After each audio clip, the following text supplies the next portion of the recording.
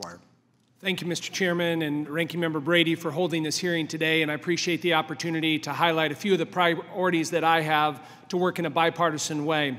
First, I'd like to highlight H.R. 2314, the Nuclear Powers America Act, which will bolster and create parity for the nuclear energy industry.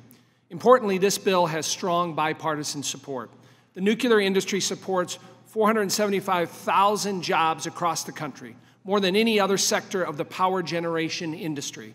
They provide nearly 20% of the electricity supply, produce more than 60% of the emissions-free generation in the country, and run more than 92% of the time, regardless of adverse weather conditions.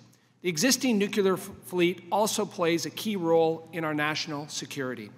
Illinois is home to 6 nuclear plants, my home state, supporting more than 6,000 jobs and accounting for over 50% of Illinois' electricity generation. Unfortunately, for various reasons, America's nuclear industry is facing unprecedented economic challenges, and we are at risk of losing much of the nation's fleet as a result. H.R. 2314 provides a tax credit for continued capital investment in existing nuclear plants. The credit equals 30% of certain nuclear energy-related expenditures made by the taxpayer for each taxable year through 2023 and phases out over time. Next, I would like to talk about another bipartisan piece of legislation, H.R. 1349, the Small Business Tax Fairness and Compliance Simplification Act, which I have introduced with Congresswoman Del Benny of Washington. Our bill will address some of the tax uncertainty and disparity small business owners in the beauty industry encounter, including the reporting of tip income. It updates and modernizes existing laws to provide equitable treatment and administrative relief to small businesses engaged in the hair care and beauty service industry. The vast majority of the beauty industry establishments have fewer than 10 employees. These small businesses provide entry-level jobs and employ a diverse workforce of roughly 1.4 million professionals. Most of these businesses are owned and operated by women and minorities.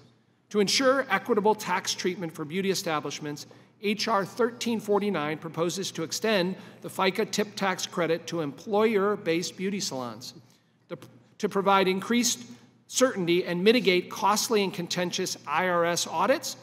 Our proposal also includes a safe harbor for salon employees that meet IRS-designed tip reporting requirements. Finally, to improve compliance and provide relief to many non-employer-based salons, our proposal would modernize and clarify the information reporting rules applicable to industry professionals, providing service through different business models. Our legislation would enhance overall tax compliance and has the support of the Professional Beauty Association and salon owners across the nation.